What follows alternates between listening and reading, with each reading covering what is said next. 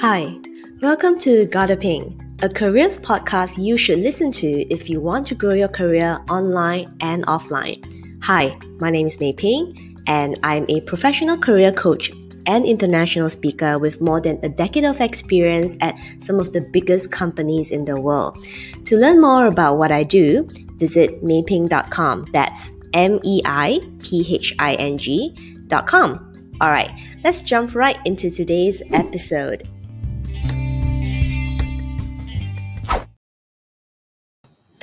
Hello everyone and welcome back to another episode of my Grow Your Career Online and Offline podcast. This is Mei Phing, and today I have a very special update. I have upgraded my microphone. So if you are loving this episode's audio quality as compared to the previous episodes, make sure that you drop me a message on LinkedIn and let me know, because I'm super duper excited to really upgrade the quality of my podcast. It's been more than a year running this podcast.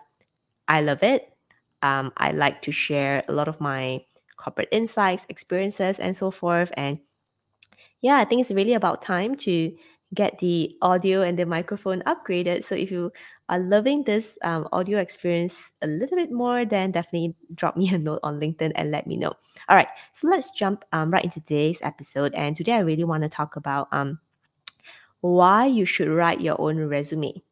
So for those of you who really hate writing your own resume, or you always wonder if you could just hire somebody to do it, then make sure that you listen on, because today I'm going to share with you honestly why you should be the main person. You should be not even main person. You should be the only person to write your resume, at least the first draft. Over the years, right, I have had a lot of people reaching out to me asking me if I can help write their resume for them, even when I was in a corporate job. And that was always something that I didn't really understand, because I've always felt that how could somebody else write your resume for you when you are the person who it's your career, right? You did the job. Okay, maybe you don't know how to articulate it very well, or I think for some people I feel like they are trying to escape, because writing their resume gives them a lot of stress, and they feel that, hey, I don't think I can do a good job, then I'm just going to get somebody else to do it. And let me tell you today why it's a really bad idea. And I can tell you that when I was a hiring manager, corporate leader, business leader, when I interview candidates, I can more or less tell whether the person wrote the resume themselves. And the reason is because if you didn't write it yourself, right, it's for a candidate, a job seeker, whatever, it's very difficult for you to express what is written in your resume if you didn't write it yourself. Because if you didn't write it right, then you will not be able to express it. You will not be able to use the same words that is being used in your resume, because you didn't write it. It's just like somebody else's expression of your career and like how they would explain it. So sometimes in the past, when I used to interview candidates, I feel like sometimes the way that they say it versus what I see in their CV is really, really different. It could be the lack of interview skills, could be the case, but there are also instances I've seen where I just knew that they didn't write it themselves. And even when I drill into detail, the things that they say that they have done, right, they vouch that they have done, they couldn't really explain that, or they couldn't give me the level of detail that is required. And it kind of points back to the resume as well, because it then makes me wonder, okay, like if you did write it yourself, like how come it doesn't sound the same? Like it doesn't sound to me like it's the same person who wrote it versus it's the person who is interviewing and telling me that career story right now. So if you're one of those people who have been, wondering if you should hire a resume writer, personally, I would strongly discourage that. And the other thing also is that if you didn't put in the effort to at least come up with the first draft of your resume, you will never gain the kind of confidence that you need for any job interview. You will never gain that kind of confidence for your job search, because you know deep down that like you didn't prepare enough. You didn't have the right skills. You didn't even bother to put in the effort, right? And this is really something that when a lot of my clients come to me at the start, they always tell me, Mei Phing, I don't feel comfortable in my job search. I'm afraid. I feel like I'm not good enough. I have no confidence. I don't know what I'm doing. Yada, yada, yada. So all these, to be honest, are like really fair points, right? I mean, it's a process that stresses out a lot of people. However, what's very important is that in a resume review session, or at least the ones that I do with my clients, I really make sure that they understand what their career story is. Of course, I can help give them a little bit of structure to really draw that out, and just by asking them some questions to help them think through their career a little bit more. Because sometimes, when we are very busy working, we don't really think about our career journey, our entire career, what we have done, what we have achieved in the past, and really where we want to go in the future. And that really is the biggest problem. And when you find yourself writing your CV, writing your resume, and you're afraid, most of the time it's actually afraid of like not knowing what to say. And because most of us don't really sit down, slow down, and really take stock on things that we've done, what would the contribution impact that we have made in the role, and more importantly, where do we want to go next? So, like I said, honestly, I mean, no hate for any resume writers out there. I'm sure there are many of them, but I am not one of them. And I think it's very important you need to be the first person to write your CV. Then, of course, you can come to me, you can go to somebody else to do a review for you. Because even if you write it yourself, of course, there may be certain things that you're unsure about. There may be certain things that um, you don't see it, because maybe you were never in HR before. You were never hiring manager. You were never an interviewer. So you don't get the kind of perspectives that you need on how your resume comes across to the people who are actually hiring for candidates. And it's fine to book a resume review session just to get that additional perspective, get that professional feedback, for sure. And that's a lot of what a lot of my clients do as well. However, what is required is that you at least give it a try, right? I was telling this to my somebody yesterday, and I said that um, I am the coach to teach you how to fish, but I will not catch the fish for you. I will not catch the fish for you, because that is the worst thing a coach or a mentor can do for you, which is just giving you the answer, and not just giving you the answer, literally doing it for you.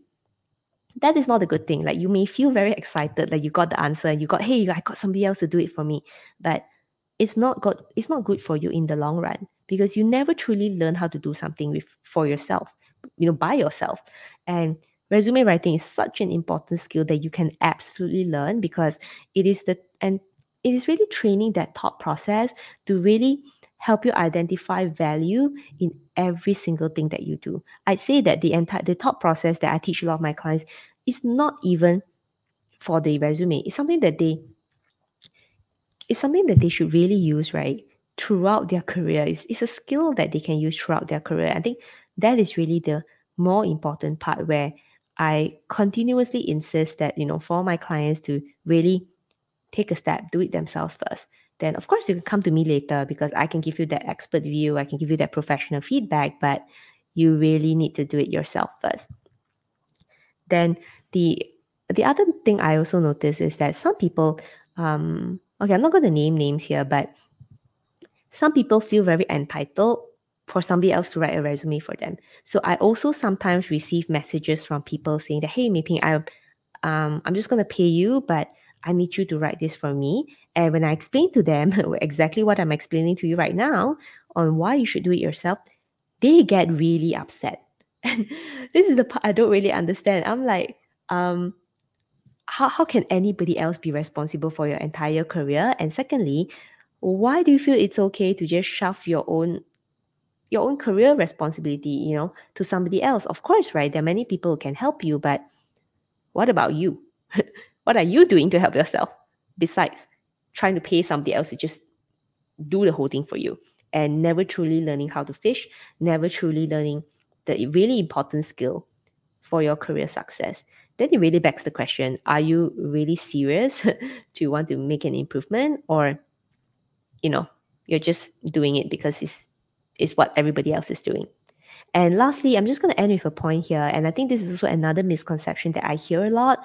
And this misconception is that I only need to start updating and writing my resume when I want to look for a job. No, that is not correct. And I can tell you that every single year, you should be updating your resume, a proper resume update version, because it also helps you plan through what is your next career direction and what does career growth look like for you, and how can you consolidate your entire years of performance, right, and incorporate it within your career story. And yes, I do work with a lot of job seekers who are active job seekers. They want their resume to be reviewed right now, which is fair. But I'd say that if you're an ambitious professional, you should work on your resume. You should have like a version at least once a year. Like in the past, when I was working, rising up the corporate ladder, I always spend at least a little bit of time every 6 months to look at my resume and make sure that I update all my latest achievement in there, whichever fits. And of course, if you're treating your LinkedIn profile just like your resume as well, then I will make sure I update those as well. So offline resume and online resume is something that you need to take charge of. And if there's one thing that you take away from today's episode, I want it to be this question. Do you really want to learn how to fish? Learn it once and to be able to do it for the rest of your career? Or do you just want to keep buying the fish? All right, I think that's the question that only you can answer. And with that, I'll end today's episode. And actually, if you have decided to update your resume, then drop me a message on LinkedIn and tell me that you have listened to this episode and this episode has inspired you to actually take a good look at your resume and really ask yourself, does this really reflect my entire career journey at this point? So with that, I'll end today's episode and hope to see you next time. Bye. Thank you for listening to this episode. For more awesome content like this, remember to like and subscribe. Also, head on over to my website, meiping.com, that's meiping.com, and subscribe to my weekly newsletter for more career growth and personal development tips. You can find the links in the description box below. Once again, you're listening to Gotta Ping, and I'll see you in the next episode. Bye!